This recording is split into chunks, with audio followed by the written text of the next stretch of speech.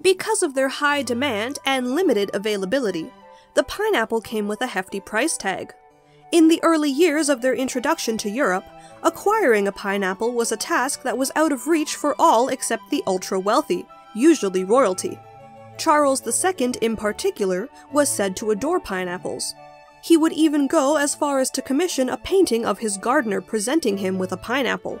One can only assume that he would also love it on pizza. But most of the people who went out of their way to purchase this renowned fruit did not do it with the intention of eating them. Instead, owners would display their pineapples at lavish parties so that all their guests could gaze upon it and cry out with envy. Some of these events would be centered around the pineapple itself, where it would be passed around so that all could admire it. Others took a more subtle approach at flaunting their wealth by simply displaying it and pretending as though it was no big deal.